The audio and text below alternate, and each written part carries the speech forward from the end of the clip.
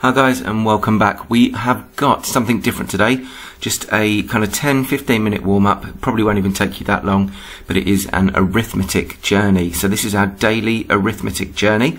You're going to be doing 10 minutes each day, and I'm going to explain to you exactly what you need to do. Then I'm going to ask you to pause the video, work it out, and then I'm going to give you the answers. So this is day one, it's Monday. Let's have a look at what we have got for today. So what I'm going to ask you to do is start at the top. Start with 100.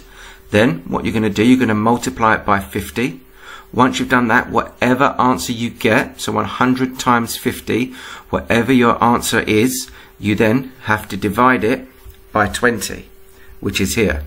Then once you've got the answer to that, so we work in step, let's get the answer to there, whatever the answer is here, you're going to use it here.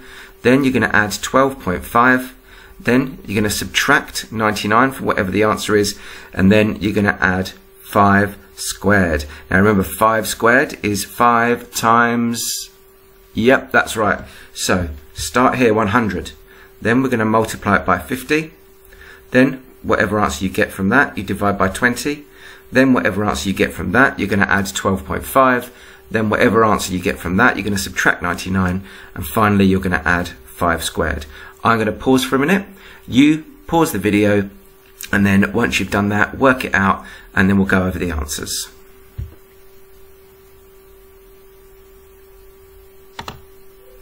So here we go. 100 times 50 is 5,000.